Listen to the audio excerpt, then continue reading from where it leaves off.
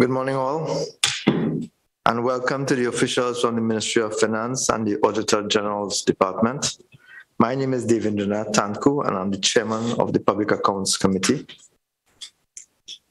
The Public Accounts Committee has a mandate to consider and report to the House on A, appropriation accounts of monies expended out of sums granted by the Parliament to meet the public expenditure of Trinidad and Tobago. B, such other accounts as may be referred to the committee by the House of Representatives or as are authorized or required to be considered by the committee under any other enactment. And C, the report of the Auditor General on any such accounts and whether policy is carried out efficiently, effectively, and economically, and whether expenditure conforms to the authority which governs it. The purpose of this virtual meeting of the Public Accounts Committee is to have a general discussion with the Auditor General of the audit process on the report of the Auditor General on the public accounts of the Republic of Trinidad and Tobago for the financial year ended 30th of September 2021, and to determine the challenges being faced and the possible solution to these challenges. Based on the issues identified, the following key stakeholders have been invited to today's Public Accounts Committee session: the Auditor General's Department and the Ministry of Finance. This meeting is being broadcast live on the Parliament's Channel 11, on Radio 105.5 FM, and on the Parliament's YouTube channel, ParlView. Viewers and listeners are invited to send their comments related to today's inquiry via email parl101@ttparliament.org, via Facebook @/ttparliament, or via Twitter @ttparliament. Participants are reminded that their microphones should remain muted until recognized by the chair to contribute. And now, I invite members of the Public Accounts Committee here present to introduce themselves to those invited guests. Members of the committee, my colleagues. Yes. Good morning. Julian, sorry. Member. Julian John, member. Good morning, Paula Gopi, school member. Thank you. Good morning, Roger Monroe, member.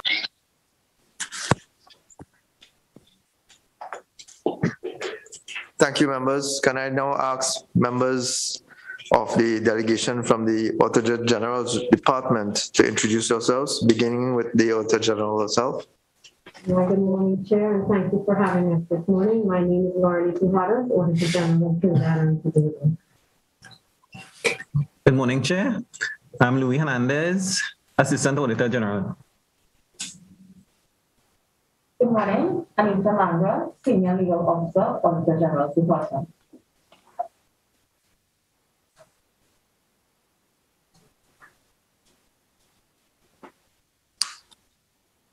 Are those all the members of your department attending with us today? Good morning, all. Jacqueline Digans, Audit Executive 2, Auditor General's Department. Good morning, Neela Sukra, Acting Audit Supervisor, Auditor General's Department. Good morning, Chair. Mr. Sheila, sitting on Assistant Auditor General, is supposed to be present this morning, but he's experiencing some technical difficulties. He may enter in once his technical difficulties have been resolved. Thank you very much. I now turn over to the Ministry of Finance for that delegation to introduce themselves, beginning with the Permanent Secretary, Madam. Good morning, Chair and members of the Public Accounts Committee, Auditor General and her staff, members of the viewing and listening audience. My name is Michelle Durham Kisoon, Permanent Secretary, Ministry of Finance. Good morning. I'm Jennifer Lachman, Permanent Secretary in the Ministry of Finance. Good morning, Chair. I'm Catherine Laban, Controller of Accounts, Ministry of Finance, Treasury. Good morning, Chair. I am Nalisha Bali, Deputy Controller of Accounts, Treasury Division, Ministry of Finance. Good morning, Abhinav Roster, Treasury Director, Treasury Division, Ministry of Finance. Good morning, Chair. Bramnain, Oral BDC, Commissioner of Inland Revenue. Good morning, everyone. Sabita Lal, Acting Commissioner, Board of Inland Revenue, Ministry of Finance.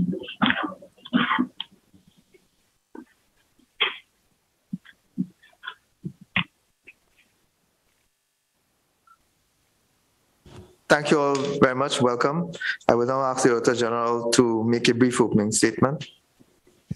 Hi, good morning, Chair. And once again, thank you for having the Office of the Auditor General present at this meeting. As you are aware, the Auditor General is charged under the Constitution, Section 116(2), to audit the accounts of the public accounts of Trinidad and Tobago. And what does the accounts of the public accounts of Trinidad and Tobago entail? The accounts of the Republic of Trinidad and Tobago involves the accounts of the Treasury, which includes the public debt, among other things. It also involves looking at the appropriation accounts submitted by the accounting officers of the various ministries and departments.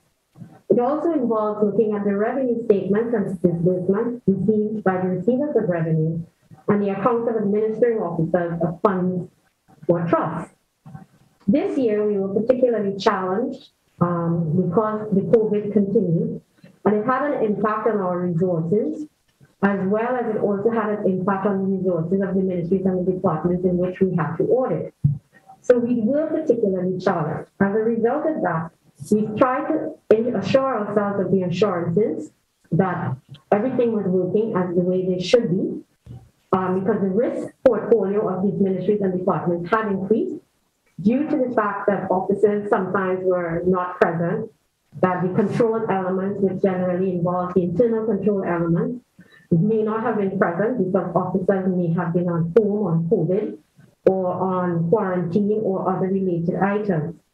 So this year, we continue to focus on trying to ensure ourselves that the control functions function.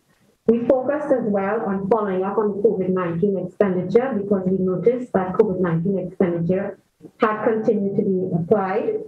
And we also try to make greater linkages between subventions issued on the current transfers and subsidies from the various ministries and departments. And so this year we focus on the Ministry of Rural Development and Local Government and the subventions that were submitted to the regional cooperation units. We also try to make linkages between the COVID expenditure of the Ministry of Health and the Ministry of Finance with those of the regional health authorities and other entities. And so I think I would like to take this opportunity to thank my staff who have worked relentlessly, not only the audit staff, but also our administrative and accounting staff and IT staff during this very trying time. And I will just put my report was made and I made it before you today, and I'm open to any particular questions. Thank you. Thank you very much, Madam Auditor General. I would now invite one of the permanent secretaries in the Ministry of Finance to make a brief opening statement. Thank you, Chairman. Good morning again. My opening statement will be short. I just want to thank the Auditor General for her report. We appreciate the opportunity to have an independent view of our internal controls and the measures that we need to improve. So thank you once again, and we look forward to responding to any questions. Thank you. Thank you, Madam Permanent Secretary. I want to join with you in recognizing the importance of the role of the Auditor General and the Auditor General's Department in ensuring that the public accounts are kept current and ensuring that money is allocated, expended in the directions and so on that they're supposed to have been. During that process, we have the generation of these reports, and usually these reports highlight the concerns and the queries and issues of non-compliance Given that I accept that we would have had some challenges on the basis of COVID, I'm curious as to find out from the Auditor General what her general assessment is of the integrity and competence of the public services financial management, accounting, and information technology systems, and what recommendations you would make for improvements.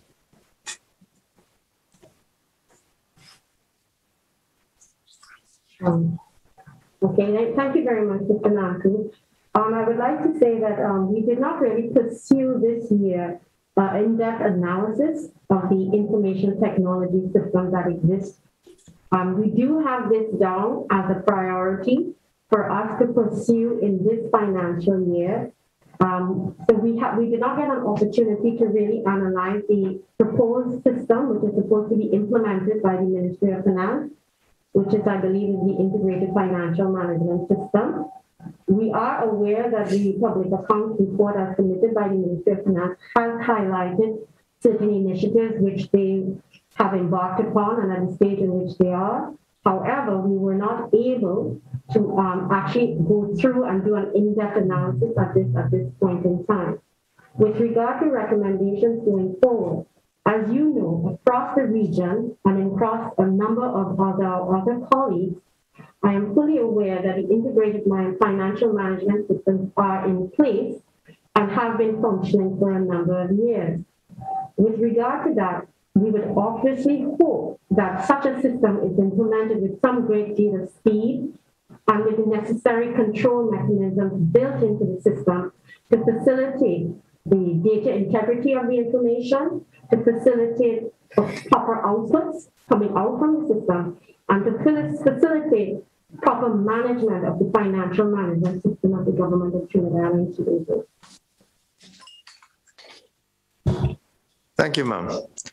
Given that some of these issues are raised on a continuous basis, some of these very same issues with regards to the non-submission of cash books, etc., non-presentation of documents for review, it's a continuous issue that has been raised by the Auditor General's Department over the last multiple years. Can you advise, ma'am, what your general opinion is of the effectiveness of the internal audit systems across the public service, and what recommendations you would make to this committee and to government by extension for improvement, so that we don't have some of the very basic issues that have been raised this year and have been raised previously, being raised again next year?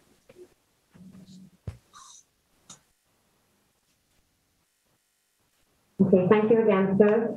As I've indicated before, the government system is basically at present a manual system. And as a result of that manual system, sometimes information can be misplaced. Resource of information and the use of digitalization for the storing of information is actually a critical element in ensuring that the integrity of information data is maintained, properly stored, and easily accessible. Because the system is manual, it is a system that has been legacy system from since pre-colonial days. And as a result of that, it is very cumbersome. There needs to be a look at their whole information portfolio and how information can be extracted, be more accessible, and data saved, and the integrity of data maintained. If I may, sir, I would like my Neela Supra, who is one of our acting audit supervisors involved in our IT audit technology arm of our office, to just give some ideas of some of the challenges that she has faced, if you will allow us to permit us to do that, sir. Yes, thank you. Good morning, Chair. Good morning, everyone. We had a lot of challenges during our audits. We have seen where archaic systems actually prevent ministries and departments from making informed decisions based on errors they may have in their databases and in their systems as a whole.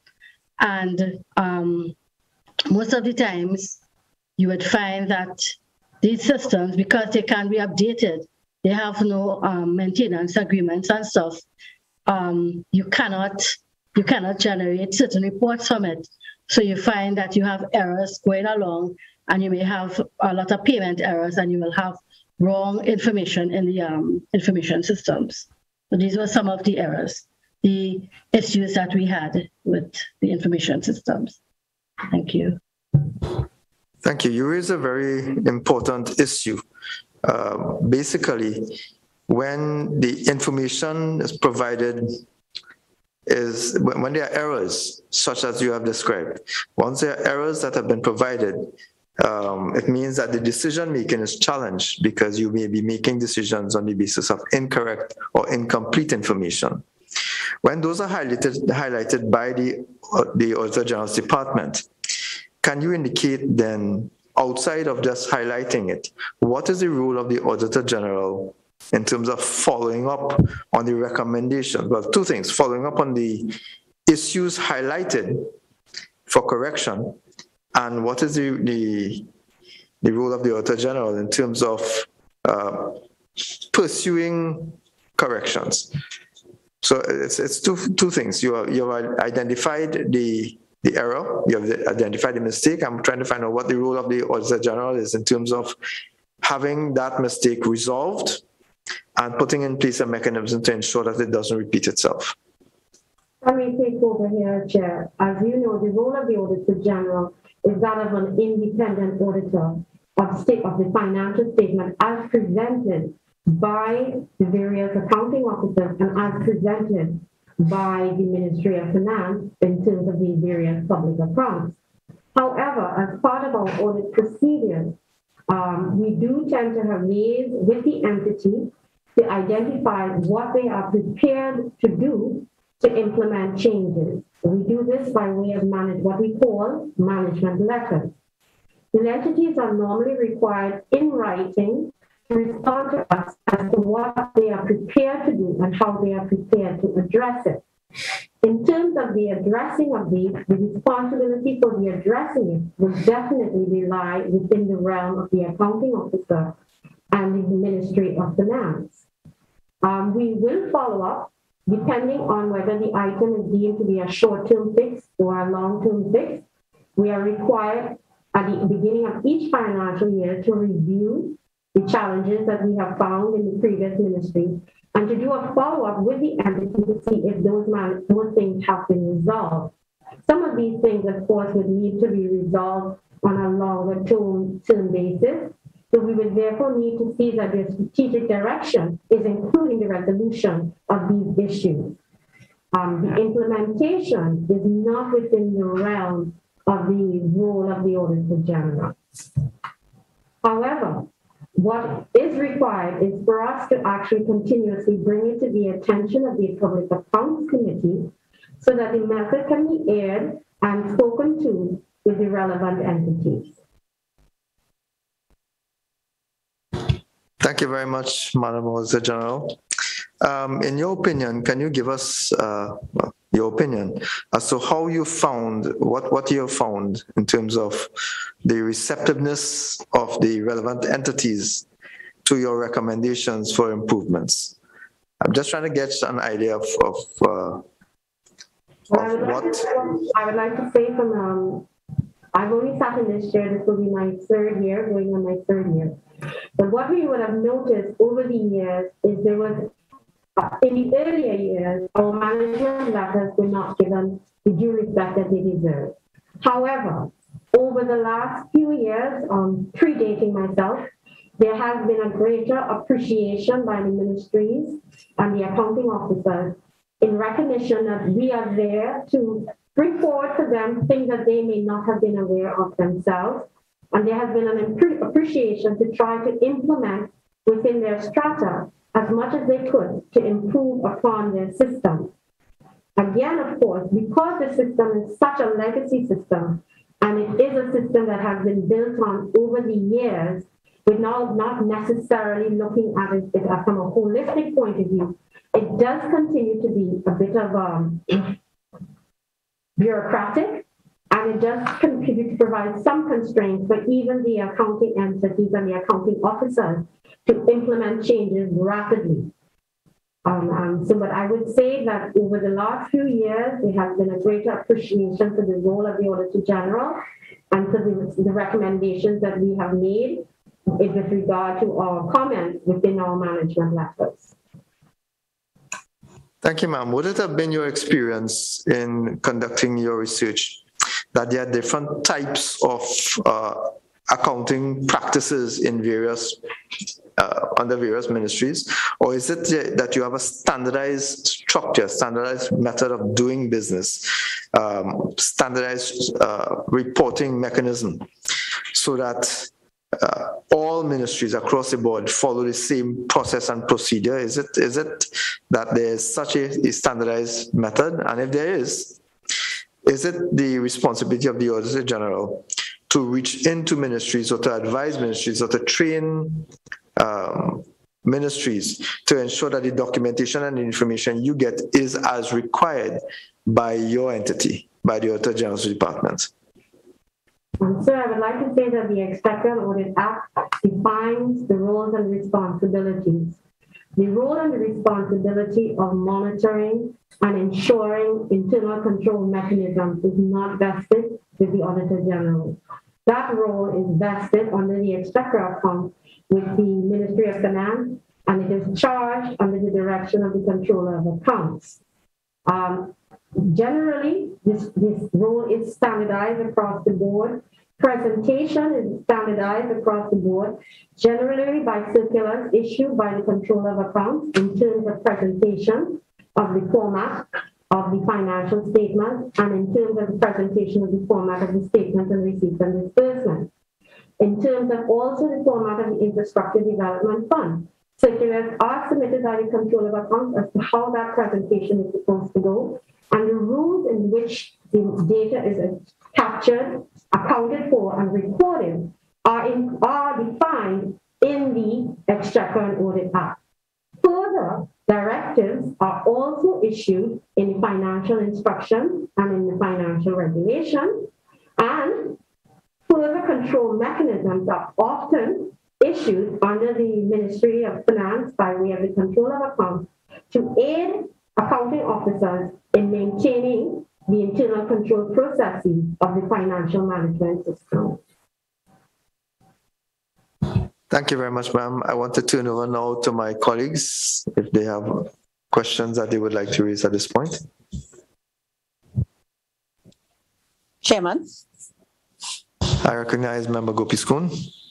Thank you, Chairman. I may have to leave a little early, and this is the reason why I jumped in so quickly.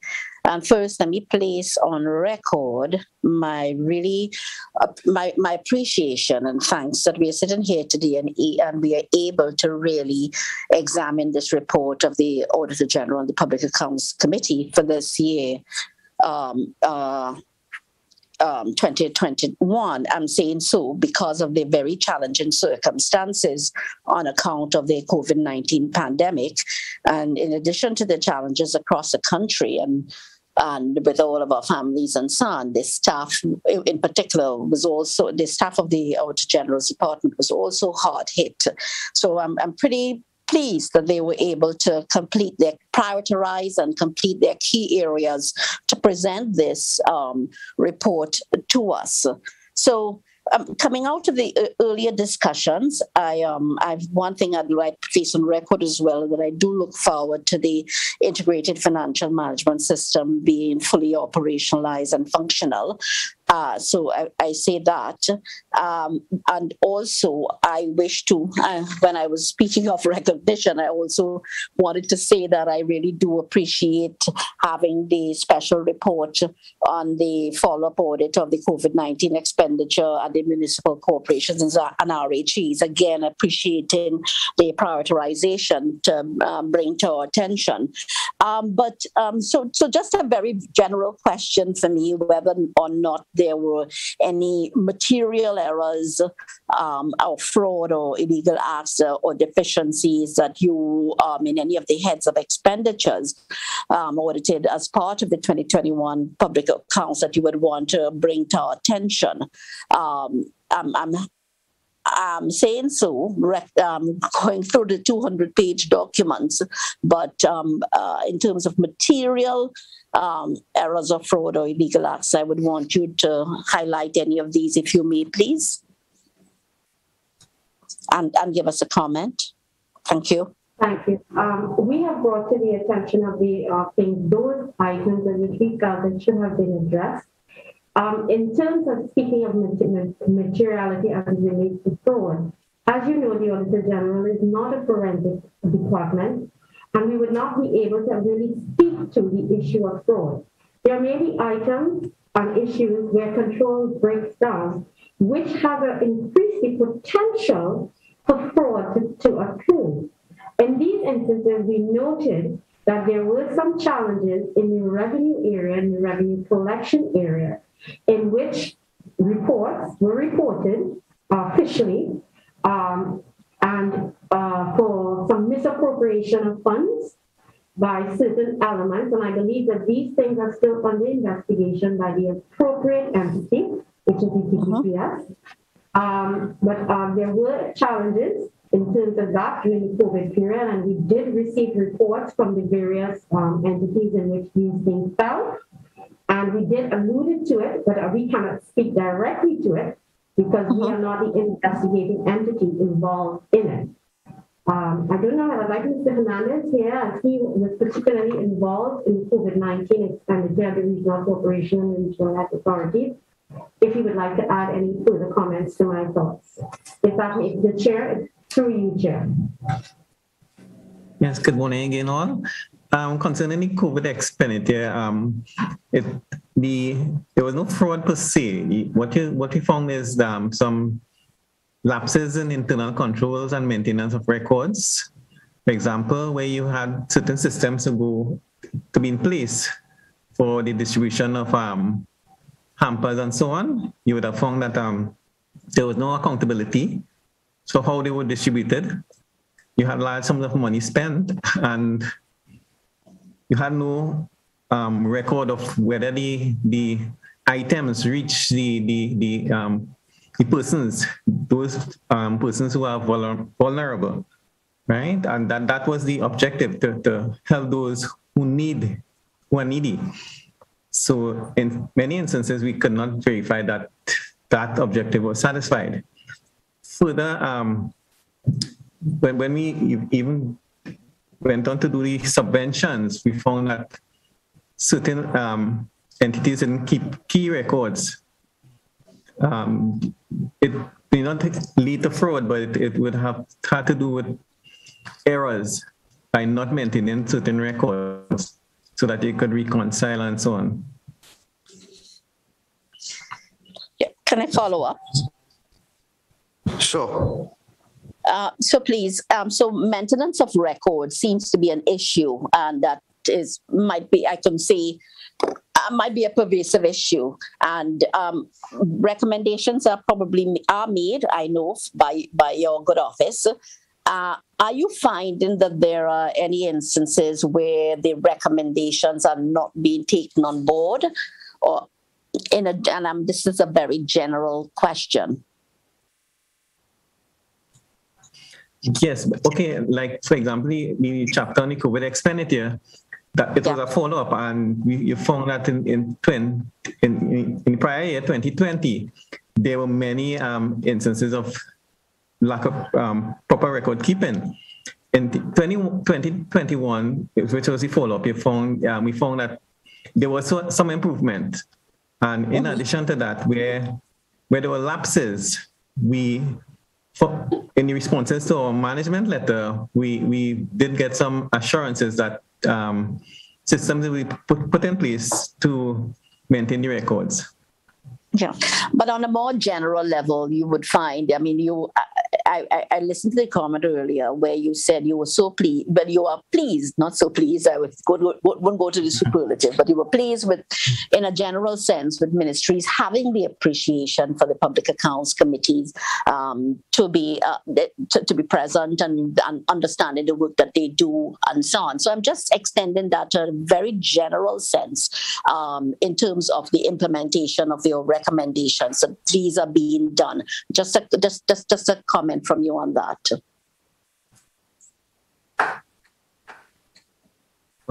Yes, generally, recommendations are put in place, but what we do is in the following year, we do follow up to ensure that what was said, it has been implemented. So between 2020 and 2021, were there any? Were you able to identify that there may be unresolved matters, not from 2020, for instance, that were not addressed and reappeared in 2021? Understanding, of course, that 2021 was a year of special circumstances, and you may not have you did not go the round of the particular ministries, and you selected particular ministries and agencies for auditing. But are there any particular, between 2020 and 2021, are there any particular carryover matters or unresolved matters that you could identify that were not addressed and reappeared? Yes, there was some at some entities we found that matters weren't addressed. There were recommendations. Some responded that they were going to put systems in place, but we found there were no improvements, but it was not the majority. For example, right. One or two, we found that they actually implemented, I would say, a model system. Two of the corporations, they actually put systems, documentation in place for controls to ensure that there were no leakages. Excellent. Very good. Very good. You know, there's something that also bothers me. My last question. You see these overpayments recurring, and you highlighted again there were 140 cases of overpayments, but not to any material amount. In that it was 400,000. Could we put a system in place to avoid this? Have you documented and recommended a clear system that would avoid that, or? It depends on the individual circumstances of the ministry. I'm not sure. But you keep saying this all the time. It's recurring. Yeah. I will just jump in here finally. Overpayments, I think, it's a requirement that we account for overpayments. But a lot of the overpayments, though reported, because it is a requirement in the Financial and Inspectors Act that the compliance take place with regard to overpayments, occur in the main with regard to the processing of salaries. And that the impact of overpayments generally has to do with the movement of staff. So two things can occur with regard to the overpayments and the movement of staff. One, staff may be acting in a higher position, and because of that higher position, they're not entitled to certain benefits, or they now may be entitled to certain benefits, and they've now gone on extended sick leave, or they've gone on vacation leave, and they have not earned the right to have the benefits in that position that they were acting to. And because of a timing difference, they may have been overpaid. Now again, this problem will obviously somehow, and the other thing is locations. You might find to have a lot of overpayments in the Ministry of Education, because you're dealing with people who are outstationed, principals, schools, school districts. The information flow may not have been received in a timely manner and in accordance with the time frames in which the salary payment cycle is being addressed in time to cut it off from the person having received the payment. So there are a number of little challenges that go with it. That basically is the cause of overpayments. I don't know going forward when we have become fully digitalized with regard to the integrated financial management system, and that being integrated with the global payroll system, whether or not this interface and this interaction may help resolve the timing differences that tend to occur, which give rise to the overpayment as it relates to salaries of public servants and teachers. Yeah. And thank you very much for that explanation. And I think we really need to see that interface. I think it's going to solve a lot of problems going forward. Yeah, thank you. Thanks so much, Chairman. I pass over to you, to another member. Thank you. All right, before I go to Member C. Prasad, I want to go back to a comment made by Mr. Hernandez, in which he indicated that no evidence was really found of fraud in the assistance programs during the COVID-19 period. However, in the document itself, the Auditor General's report of 2021, there were several instances where a substantial amount of inconsistencies were discovered. So, for example, with regards to the public assistance grants, there were 673,504 instances of incomplete information in critical areas. With regards to the disability assistance grants, there were 1,238,235 instances of blank fields of critical areas again, and the same can be found elsewhere, and these relate to substantial amounts of money. So, for example, the senior citizens pension on page 88 that you referred to, there was 404 instances where check number was zero and bank account was also zero, and that's an account of $1.something million. So I understand that you have reported these inconsistencies. However, I think it's a bit general to say that there was no fraud, because clearly there's a substantial amount of misinformation that was provided to the relevant agencies with regards to these particular grants: the public assistance grant, the food support program, the disability grant, and the senior citizens pension. And because that information was, because there was so much missing information, it meant that we could not necessarily account or determine whether fraud did or did not take place in those circumstances. Because it's, if you bear with me, it's a little strange that we have 1 million plus instances of blank fields on our database, especially when you're dealing with things like national ID cards, which did not match up with date of birth and so on. So I would not want to leap to the conclusion that there's no fraud, except that the role of the Auditor General is to identify the issue. But I think thereafter, the Auditor General should be, maybe by a management letter or so on, make some recommendations and suggestions for substantial corrections so these kinds of things do not happen. And maybe there should be need for the relevant ministry to initiate some sort of punitive action so somebody could be held accountable, because a substantial amount of funds have been expended under these grants with circumstances that are substantially less than acceptable. I don't know if you agree, Mr. Hernandez. Mr. Chair, when I spoke just now, I was actually speaking about the special report on the COVID expenditure and transfers and subsidies from the Ministry of Local Government. So it didn't relate entirely to the whole report. So it was generally to the COVID expenditure, Chapter 6. I take that. Then my question then to the Auditor General is whether or not these substantial errors in the documentation that would have been supplied to these various, to the ministries with regards to these various pension programs, the senior citizens pension, the disability grant, the public assistance grant, whether the Auditor General is of the view that something is necessarily amiss here that warrants additional information or additional action on the part of the ministries responsible. Chair. I would not want to say that something was dismissed. However, in conversations and through the management letter and responses of the management letter, first of all, an investigation needs to be ascertained as to whether or not some of these differences and instances that we found were in fact input errors, because they could have been accounted for by input errors, because again, it's a human being inputting the data.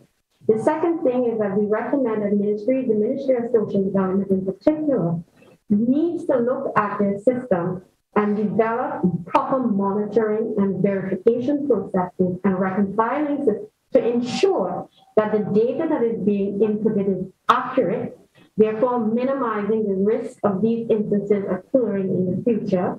The ministry was on board with those recommendations. In certain other areas, it was unable to ascertain whether or not perhaps there was an increased risk that an activity may have been of a fraudulent nature. And we recommended to the ministry that they look at those areas with a view to ascertaining whether or not a fraudulent practice had taken place. The accounting officer was on board with that.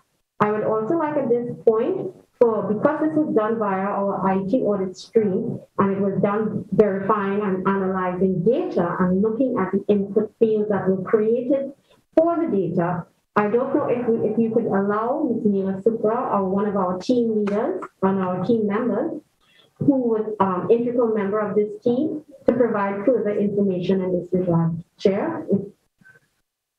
Yes, thank you. Hey, good day. When we asked the ministry for this data, it was as a way of looking at the database to ensure that what was in the database was correct and complete. Previously, we had looked at the information system some years ago, and we had identified certain issues with the database. So now when we looked at it, we were of the view that they would have taken our recommendations and they would have probably updated the database to reflect the correct stuff. Now, what they did say is prior to 2019, the data in the database may have been incomplete and there may have been errors, but after that, they would have put in validation into their database to ensure that when a user put in data, that the system will validate it and it should be correct. Now, there was also some errors and some instances where there may have been a validation issue where there may not have been any persons checking the data after someone puts it in, probably a clerk or a data entry person. So they had those issues. So some of the issues identified may have alluded to input errors. It may have also alluded to the fact that the software doesn't identify doesn't validate the data that goes in. So for example, you will have an ID card number, which is supposed to be like, I think it's 11 digits. So the software is supposed to identify it. If you put in 9, then you will get an error. And that wasn't happening probably prior to 2019. So you have all this data in the database that would have been incomplete. So the ministry, we had exit meeting with the ministry, and they have advised that they are currently doing a digitization project where they are trying to clean up the data and look through persons' files and actually match or fix the errors that we have highlighted in the reports. So that's a process they have undertaken.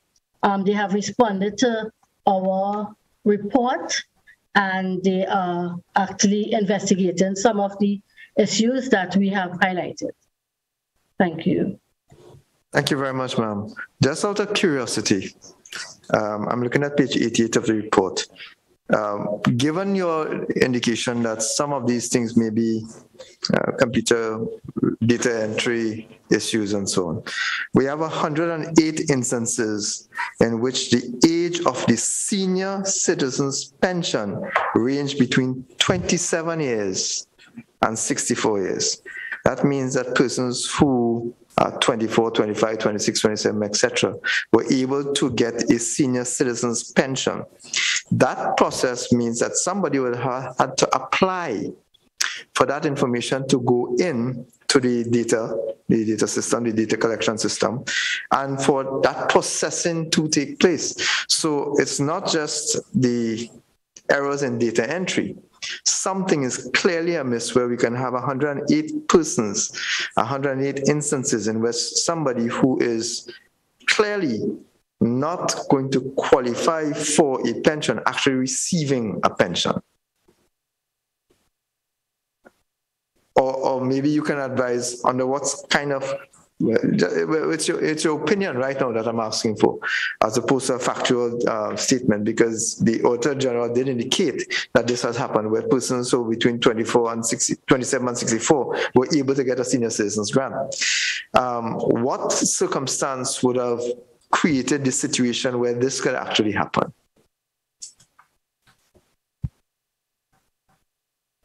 I will start off and then I will let Mr. Croft. We had indicated that there were instances where we found the age of the recipient range from age 27 to 64. Now again, we are looking at a particular field.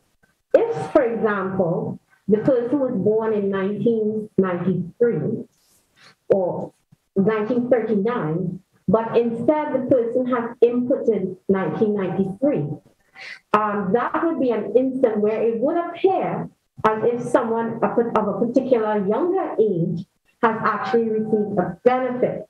So I just want us to be clear here that this is data analysis, and the ministry is responsible for doing an in-depth investigation to ensure that those instances, because the details of which were presented to them, that they would further investigate to be assured that, in fact, people within these age groups were, in fact, not the ages that the data seem to have represented. Ms. Sukra could provide further details if she wishes on this comment. Sure, Madam Auditor General, would it then be the case that the Auditor General's Department, having flagged this, would then have expected that the ministry would then give them a response, give you a response indicating that an assessment has been done and this matter has been resolved?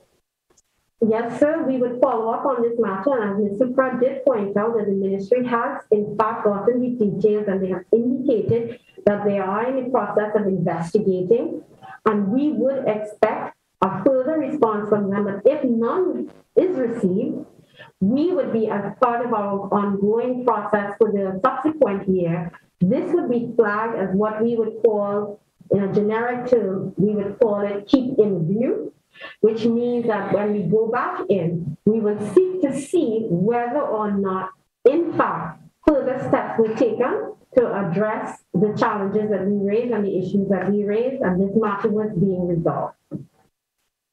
Thank you, ma'am. And when then would those corrections, suggestions, that feedback, when would that feedback be provided to the National Committee via the Public Accounts Committee?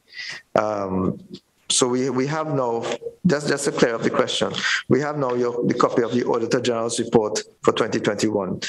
We have issues emanating from this, which you would then send back to the ministries, the relevant entities, for corrections and suggestions for clarifications. At what point then does the Public Accounts Committee get the updated version of those clarifications and corrections? If we do a specific follow-up on those data, sir, it would be presented as part of our report in subsequent year. So for 2022, we would identify whether or not any corrective action has been taken with regard to those things, those items that we have flagged. It is not part of the general process right now, but you've raised a very interesting procedural aspect in that perhaps we need to look at our own systems and look at perhaps having a more detailed follow-up structure in which that particular follow-up can be presented to you through Parliament as a separate report. But at present, this is not the system that is currently administered at present. Thank you. I think that's an excellent suggestion. I want to hand over to Member Chair, if you'd mind, I just wanted to investigate on the same matter under discussion. I just wanted to intervene. Sure.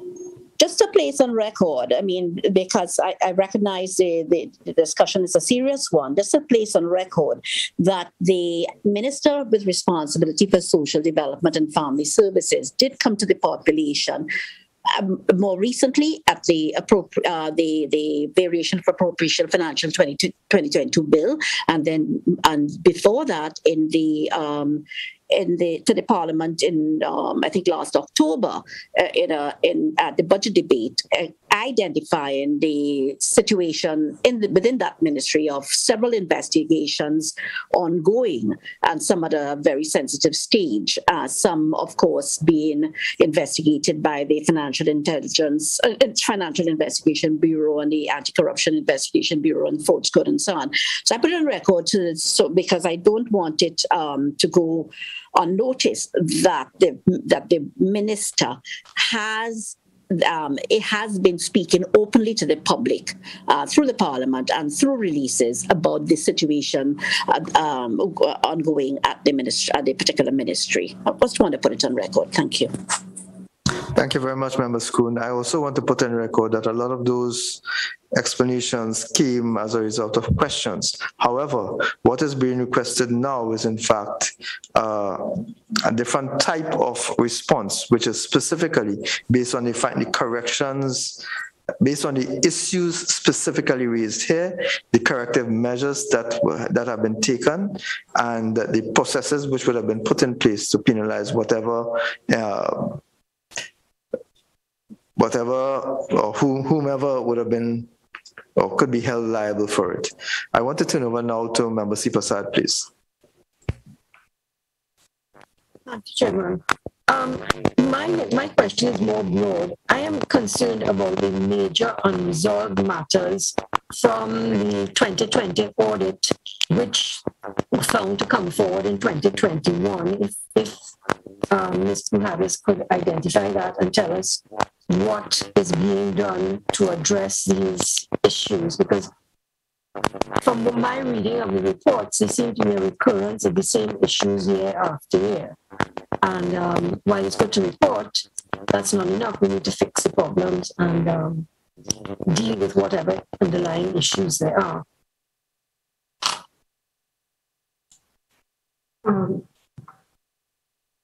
Thank you. I'm not quite clear exactly what direction the question is being asked for, because again, I would like to draw attention that it is not the role of the Auditor General to implement the accountability framework invested strictly within the accounting officer's realm and under the remit of the Controller of Accounts. However, as part of our ongoing strategy, we do attempt to bring to the attention those issues that continue to be pervasive, that continue to be material, with the view that recommendations coming forth from the Public Accounts Committee would hold those who are ultimately responsible for the implementation of systems for the improvement of those systems. With regard to some of the issues in terms that I think you're talking about, internal controls and these sorts of things, the remit for the internal control functions fall under, again, in the Exchequer, and if you peruse the Exchequer, would fall under the Controller of Accounts. That having been said, we have noted that there have been a number of circulars coming forward requiring accounting officers to take particular action of the internal control stream. We've also seen that there is an attempt to upgrade and improve the training element of the internal audit functions and those who act within that realm across the ministries and departments, that there is an attempt to improve on their competencies and their skill sets. So we would, and basically these are the things that are being addressed by the agency that is responsible for addressing those things. So again, thank you for your question. What I'm really trying to find out is what is a list of recurring issues that you have identified that keeps coming up year after year. That's what I'm trying to get a handle on.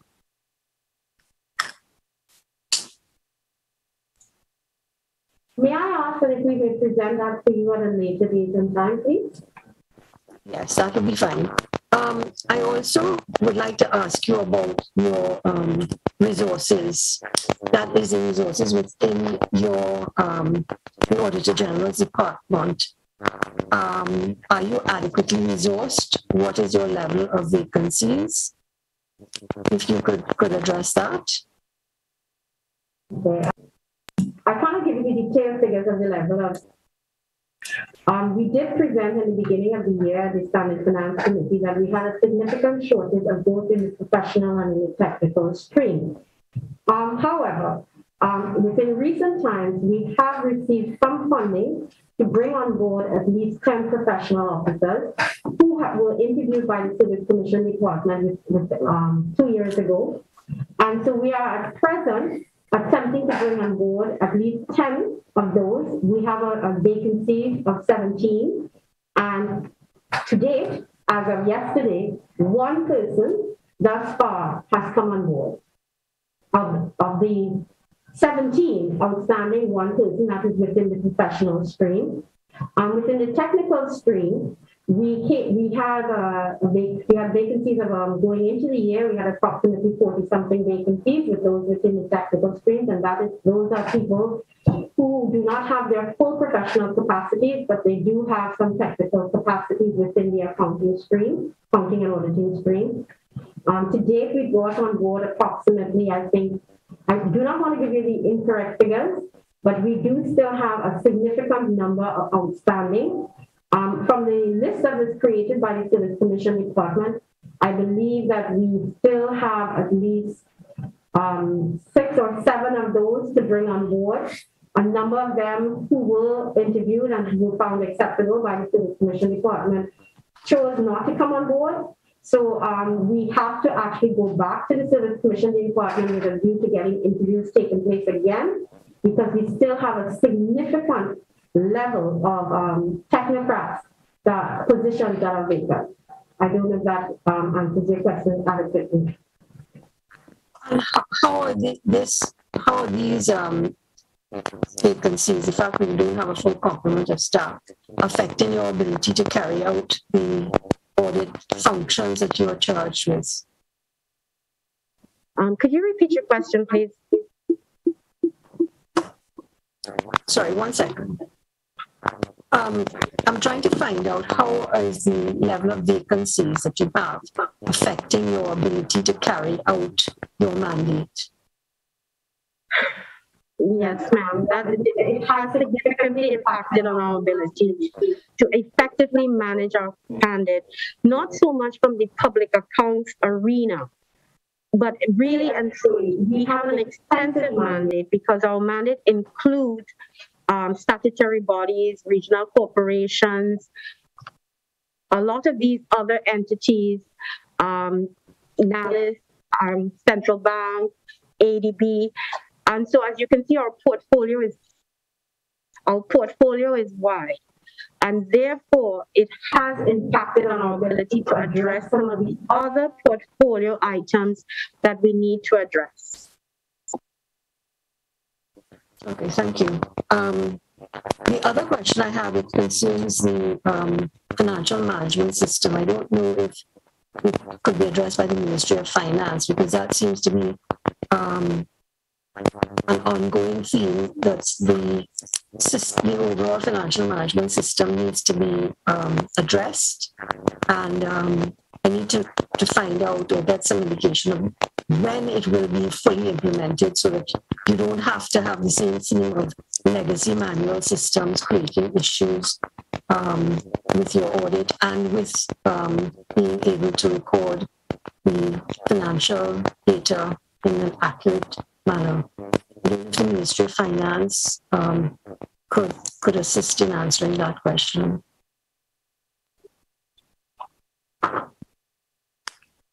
Thank you, member. Through you, Chair. Yes, we do recognize in the Ministry of Finance and throughout the public service the integrated financial management information system is in need for implementation. We have been aggressive in preparing to roll out that system early in fiscal 2023. We are, as you may be aware, this program, it is to support, as you rightly said, the public financial management system and the modernization of it. And of course, the main tool is the computerization, the whole digitalization, and for us to all have real-time data. At the moment, we are addressing what is called the chart of accounts, and that is basically the classification of the revenue and expenditure that you would see in the estimates books, both the revenue and expenditure. We are currently reviewing the design of that to make sure that it is can accommodate all of the information that is required to address the issues that we are speaking to this morning. We are well in advance. The system is to be compliant with the government financial statistics, which is an IMF designed classification.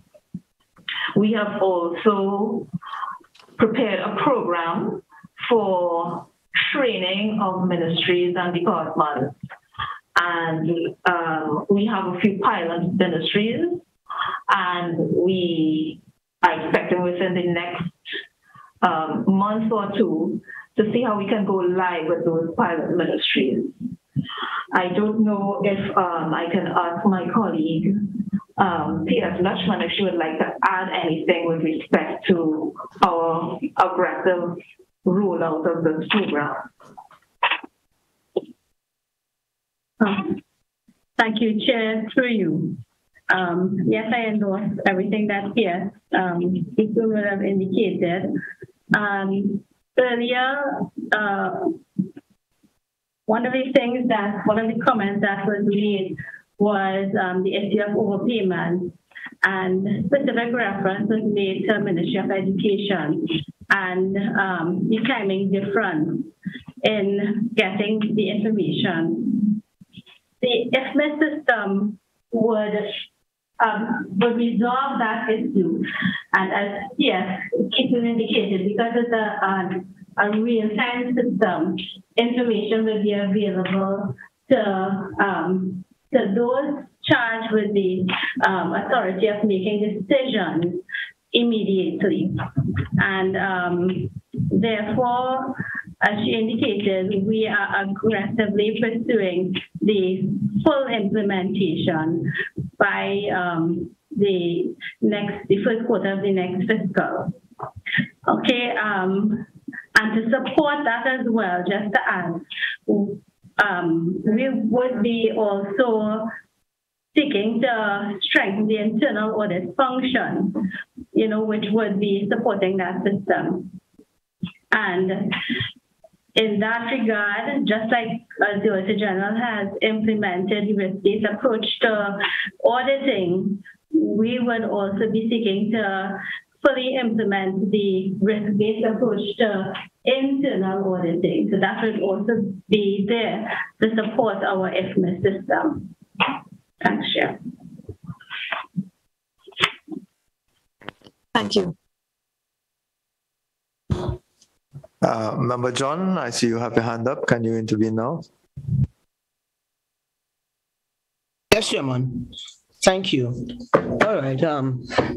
Sorry, I've been following the conversation, and I think there has been quite a lot of good questions asked.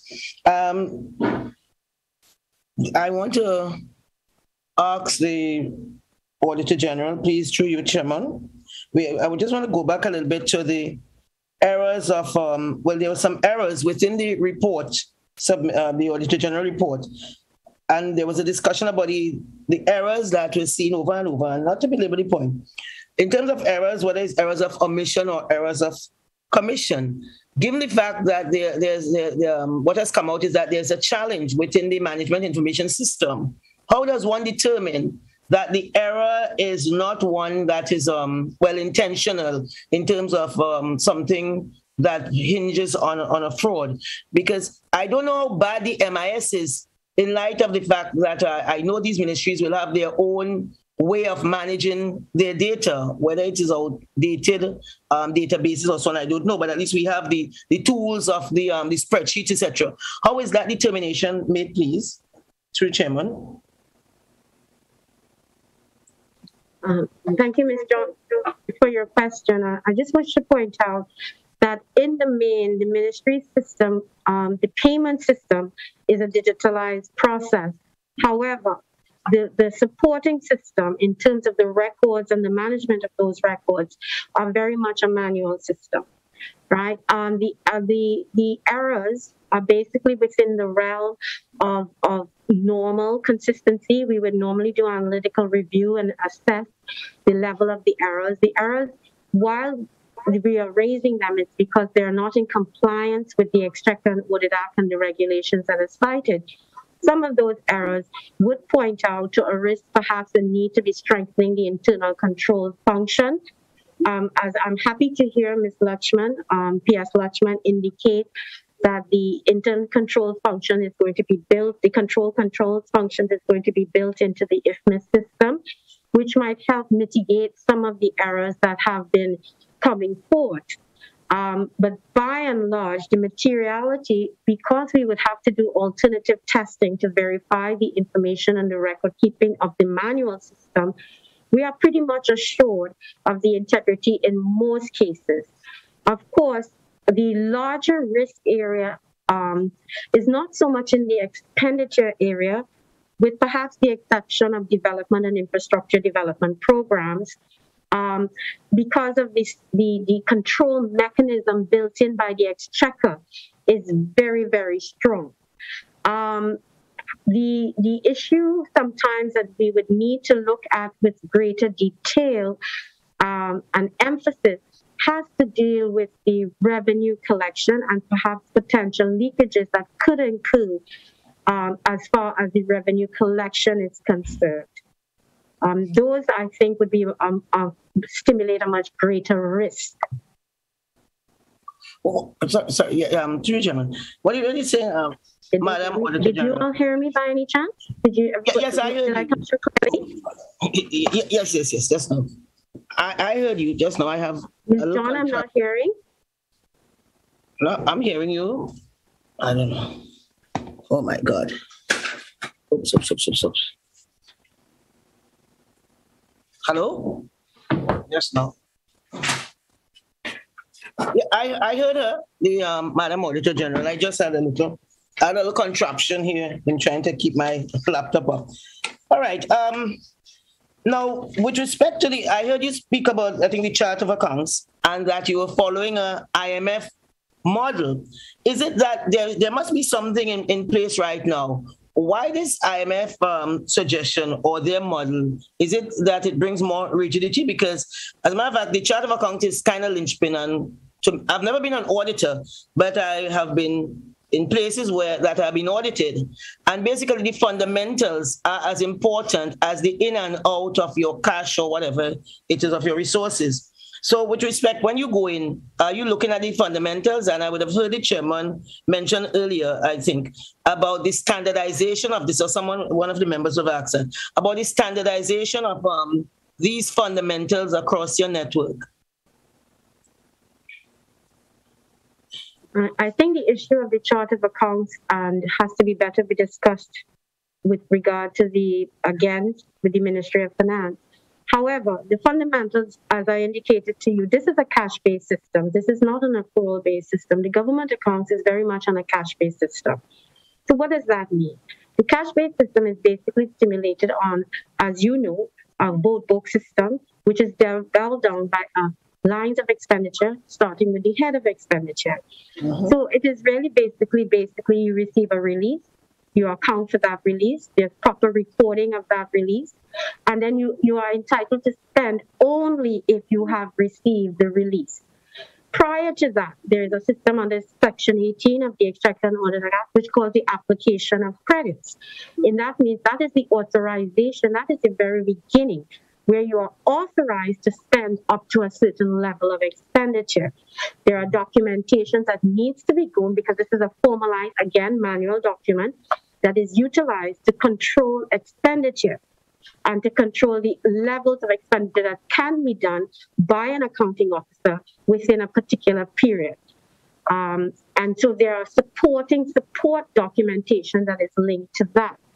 And in terms of the expenditure, before anything that can be put through into the payment system, the exchequer again defines certain controls mechanisms which relates to the expenditure system, which must be adhered to and followed. So from a fundamental basis, as part of our audit, and this is why we bring up these instances, because sometimes while the control may not, we could have looked at alternatives to make sure that the expenditure was bona fide.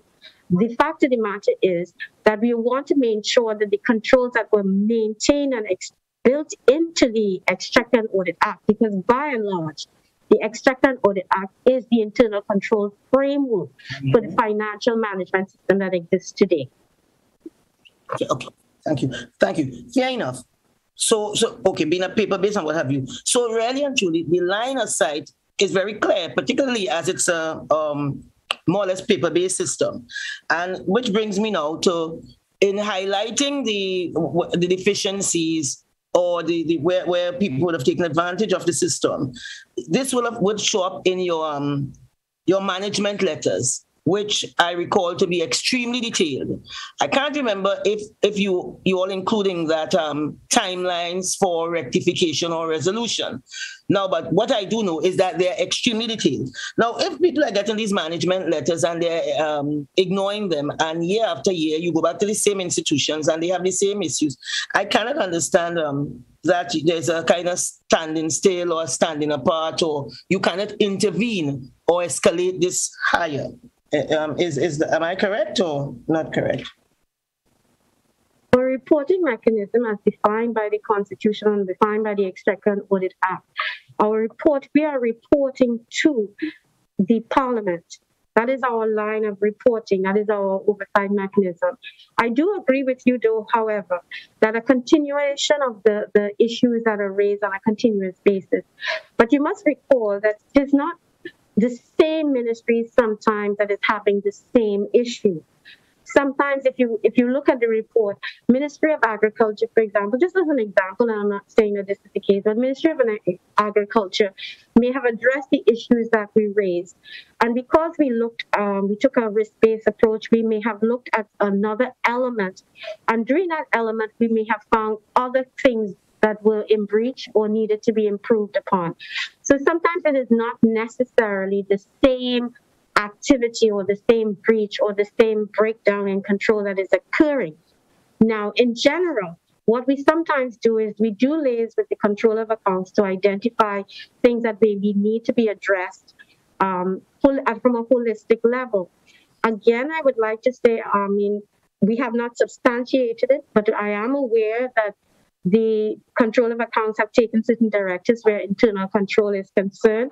And I know they have been looking to improve upon the internal audit function, because the internal audit function within ministries and departments are key to ensuring the integrity of the data, to ensuring and giving the accounting officers the assurance that the information that is being recorded is complete, accurate, and do in fact exist. So I do know that at present there are attempts by the ministry to improve upon the internal audit function and to deal with the reform of the internal audit function. Chairman, I don't want to belabor this one, but Chairman, just through you, if I can ask two other short questions, please. I'm just going to Madam, I am looking at there is on the page 45, I think there is something called a limitation of the audit of statement revenues, where it seems as if there's a bottleneck or a stalemate between your function and the Board of Inland Revenue, specifically treating with Section 4 of the Income Tax Act, where you are seeking certain information which will help you in undertaking a complete audit. It appears if there's a challenge there. And since 2017, you have been seeking to have it resolved, and you have brought it to the attention of the Attorney General, where you're asking that they seek an interpretation summons to resolve whether you have locus in terms of getting the information you seek. You have also indicated that with the advent of the new Attorney General, you have also brought to his attention. How much is this interfering with your work as Auditor General and in completing certain material audits? Well, when we speak about the limitation here, of course, we are speaking in terms of the revenue function. Now, the revenue statement is presented as a separate statement in terms of the presentation of the way the government accounts at present under the cash-based system is administered. So basically, we are talking about statements of receipts and disbursements, and we're talking about the receiver of revenue. Now, the BIR, the Board of Inland Revenue, is a receiver of revenue, and as you know, they collect revenue on the various tax provisions. So in order for any auditor to be assured of the completeness of something, they need to have access to information. However, the board is constricted by their act, their Secrecy Act, that would debar us from having detailed access to certain information to be assured that the taxes that was issued to Madam Jolene John was received by the board and was collected by the board. You know, so that is the challenge we have. Because of this challenge, we do not stand back and say, okay, we can't audit it. We do spot surveys at the district revenue offices, and we do at that point do observation, physical observation. We look at the collections, we look at the reporting. So we do try to minimize the risk. But of course, a strong auditing process would require us to have more access to the information to be assured that the revenue is being collected as it should be in accordance with the law.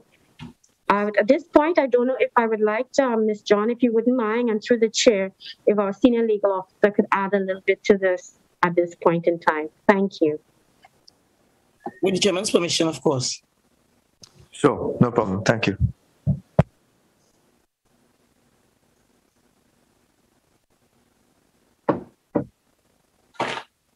Yes, the legal officer.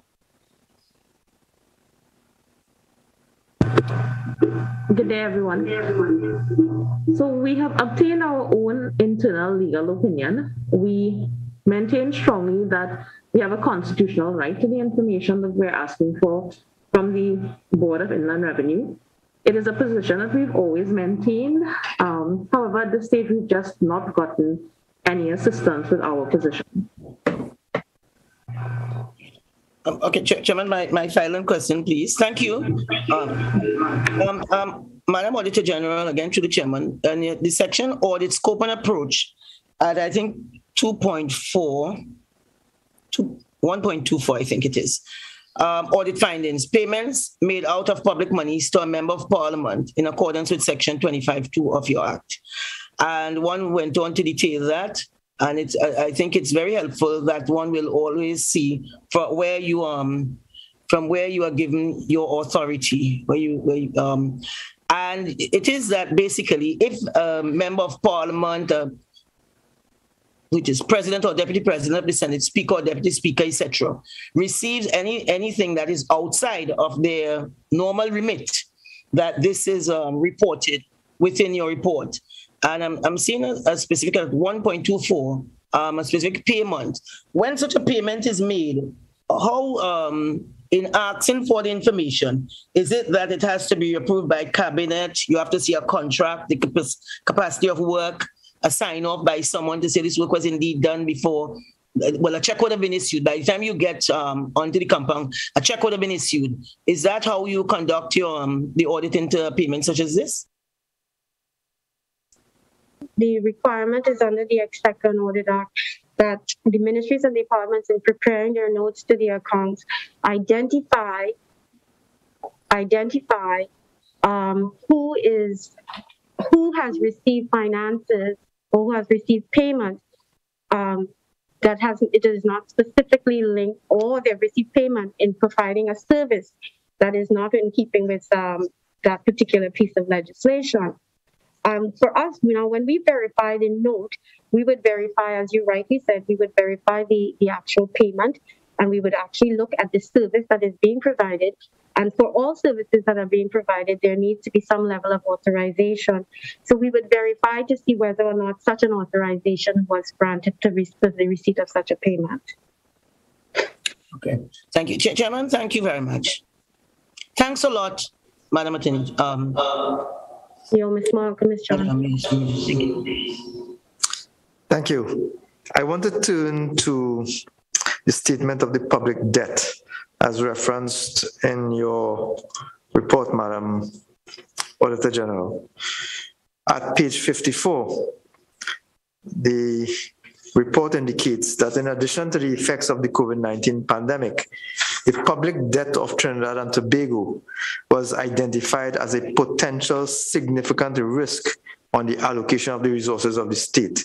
Given that over the last few years, we've seen an increase in the level of the public debt to the point where it is now $97 billion as per your document. Can you can you elaborate on what those potential risks are and what the potential consequences are to the economy of Trinidad and Tobago? That's a very difficult question for me to answer, sir, because I am not an economist. Unfortunately, I'm a lonely accountant. However, as we know, at present, the debt ratio, from my understanding and from my research and for what we have produced, is at approximately 82.7% of the debt ratio to the GDP. Now, that it would obviously, that if you have to make loan payments and make commitments, which are mandatory and legally, and there are legal obligations to these things, that if you have to make these payments, then they would obviously be a priority over the expenditure for goods and services, for infrastructure development, for development programs. These obviously would take it. So from that perspective is how we were looking at analyzing it to see whether or not, whether there was a leveling off or whether there was an increase. From our report, you would know that there was a slight increase from the previous year. So we were also looking to see whether or not the government was in fact making their payments, which we can attest to in the report that they have been. But we did not go all the way to link it to determine whether or not in meeting these payments, the impact it would have had on expenditure. But from a personal level, and as a plug here for the Auditor General to receive more resources, our budget was definitely cut in this last financial year here. So it obviously did have an impact on us being able to put forward our work in the manner in which it should have been put forward. Primarily, we did not get the resources to fund the necessary staffing arrangements that we needed to have, nor the technical tools in order to improve on our auditing techniques. So that we agree that the level of public debt has in fact affected your own funding. But from an accounting perspective, as the Auditor General of the country, what would be your opinion of the level of comfort let me ask that question differently. As the accountant to the government, as the Auditor General, are we in a comfortable state? Is this a good state? I would like to get your opinion as to the level of public debt, whether it is in fact an acceptable level of public debt given the revenue and expenditure predicted by the government or on behalf of the government. Thank you, Chair, for that question. But again, it's a very difficult question for me to answer because, again, we have not done any analysis in that area. And point two, again, I am not an economist. and I do not have an economist expert on my as part of my team to be able to make a definitive pronouncement on that issue. Thank you, ma'am. If I may then turn that question to the Ministry of Finance to advise of the level of concern that we should have as a country, given the level of public debt as it is at this point. Madam Permanent Secretary.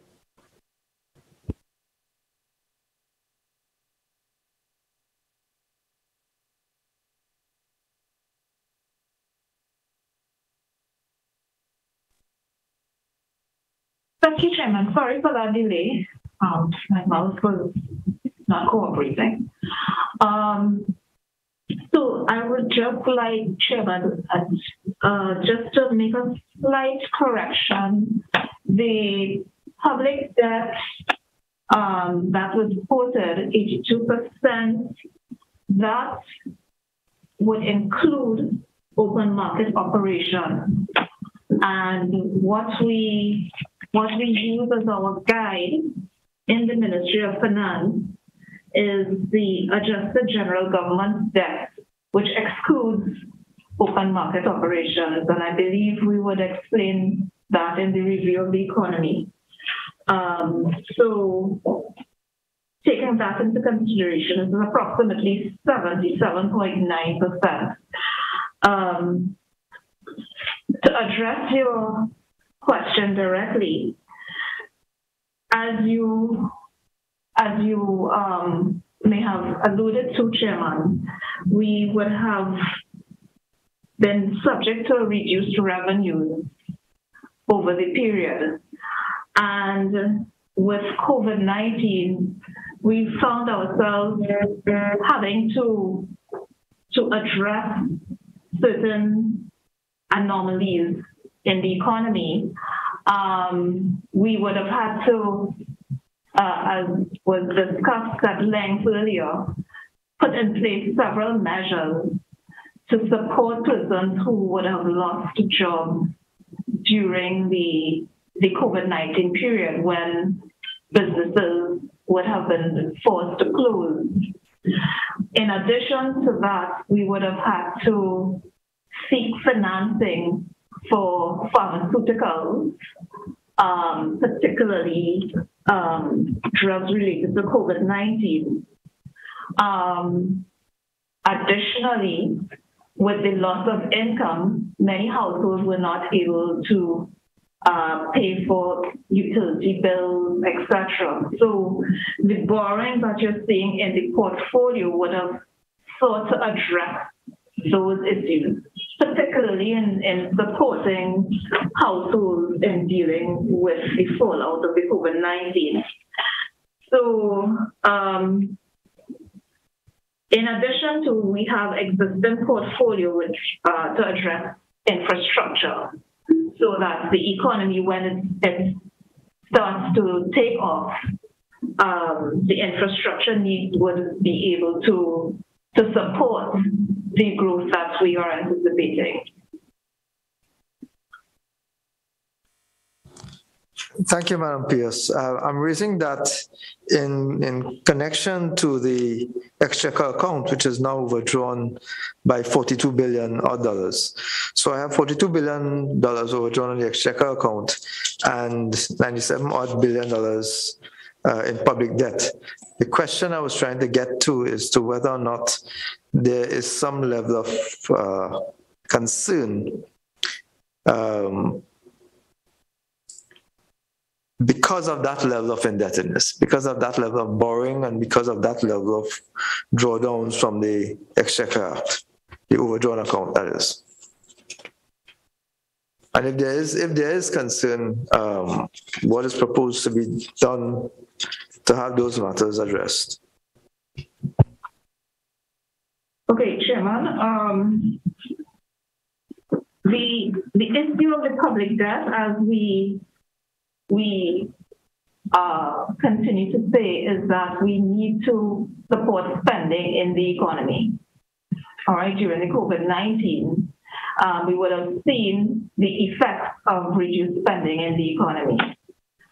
So we continue to seek to address expansion in the economy to bring so the economy to expand so that revenue can be earned, so that we can service our debt and bring the spending so that the GDP would increase.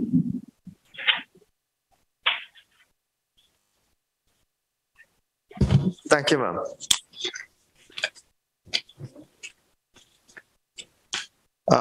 Member Sipasad. Thank you, Chairman. Are you hearing me properly? I believe there were some issues with the audio just now. There is, in fact, some issue. We are not hearing you clearly. Well, my question deals with the accounting system, the cash-based system, and when is the ministry going to implement an accrual-based accounting system for the government accounts? I think the Permanent Secretary can answer that question, ma'am.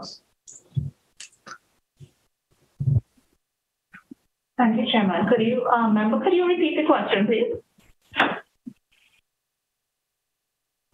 When will the government introduce an accrual-based accounting system to record its accounts? Because right now you use a cash-based system, and that affects the reporting of debt, etc., the correct reporting of debt. Okay, thank you, Chairman. I will turn over to the Comptroller. Member, with the implementation of the integrated financial management information system, we are also looking to standardize the basis of accounting, which would be in accordance with IFSA's International Public Sector Accounting Standards. However, the move cannot be the move to accrual directly. We are moving from cash basis to cash basis IFSAs to modified cash, then to modified accruals, and then possibly later on to full accrual accounting. But this takes quite a number of years. So we have started with the introduction of cash-based standards. Thank you. Member Sipasad, does that answer your question? It answers it, but it's not satisfactory. I mean, how many years this is going to take?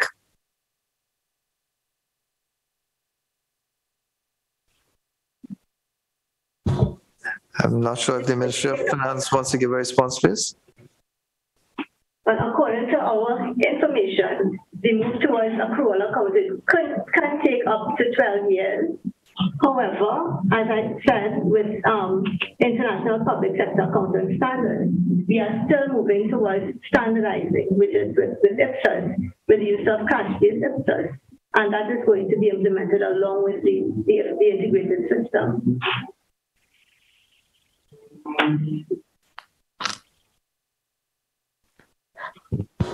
I know that Member John had a hand up. I don't know if you still want to intervene, Member John. Very briefly, Chairman. So then I want to know, how do they then account for expenses or revenues that has been collected, but not yet, because if it's cash-based, this is real time.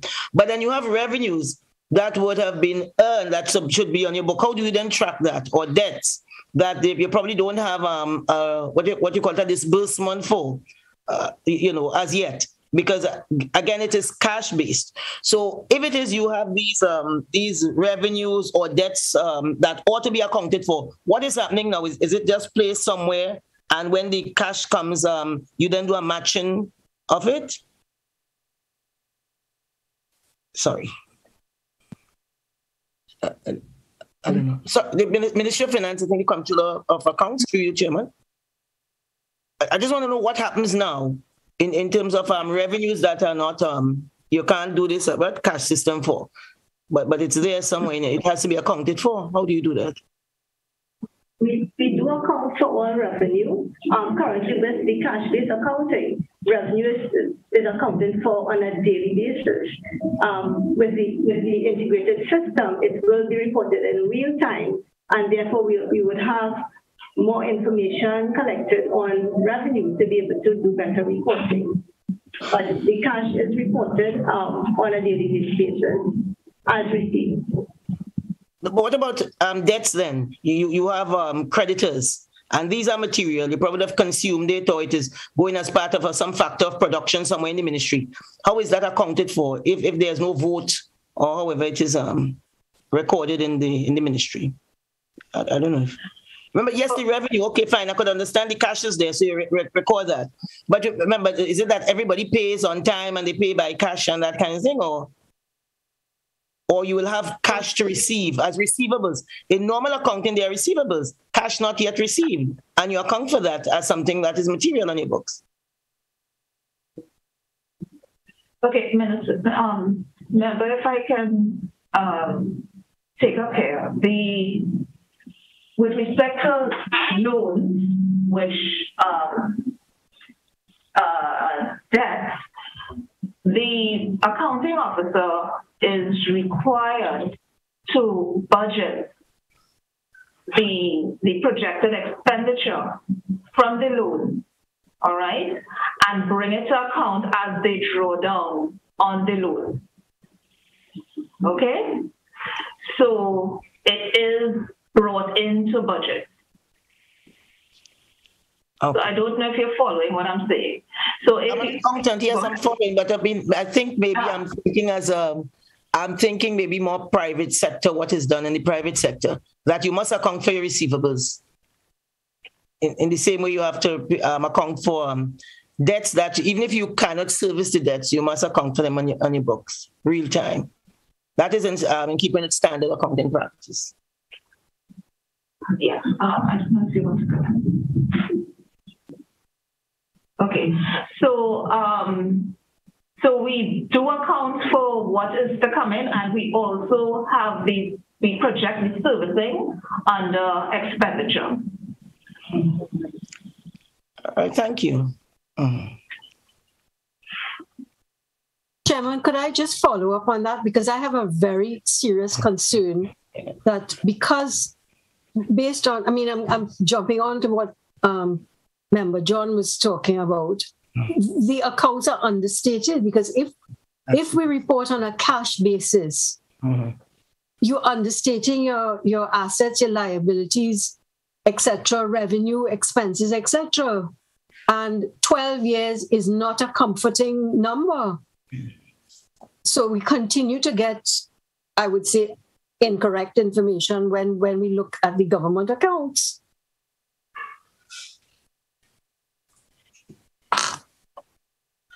I would I would not say that the cash is understated. When these accounts are done on a yearly basis at the end of the financial year, all the receipts and liabilities are taken into consideration in the statements that are produced. So they are shown on the account, on the books. Because it's a manual system, it takes a longer time. But it is shown. But if you tell me that the accounts are done on a cash basis, then it is not an accrual-based system. Is that correct? Chairman, I hope you don't mind, but I think this is something that we need to get some more information on. By all means.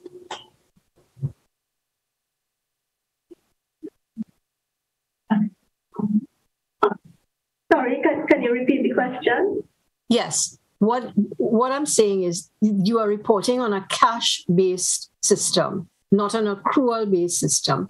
Therefore, you are understating the liabilities, assets, etc., because cash is not accrual, unless I'm misunderstanding the method used in your accounting system.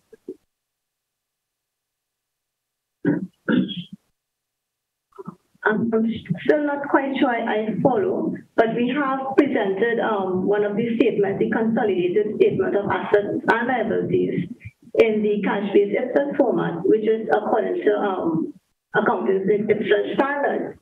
And we have shown, for example, the liability, the exchequer account as a liability. In that statement, previously it was shown as an asset.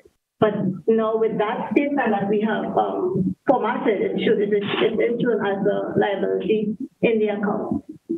And is this for all assets, liabilities, income, and expenditure? Does it relate to all those categories? So these are expenses that are due but not yet paid, income received and not yet entered, etc., etc. I mean, you understand what accrual-based accounting is. Does that relate to all the categories on the income and balance sheet? I cannot say at this point. We will have to look into it. Well, could you provide us with details, please? Because that is something that I'm very concerned about, that we continue to get information that is not accurate when we look at the statements. Sure. Thank you very much. Thank you, Chairman. Thank you very much. Colleagues, do we have any more questions for the team here?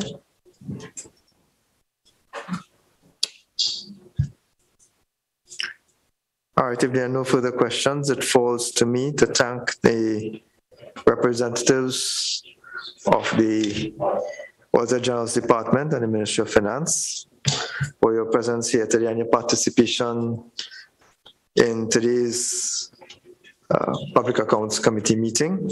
I also want to thank members of the viewing and listening audience for tuning in and for submitting questions, which we were able to raise on your behalf. Thank you again.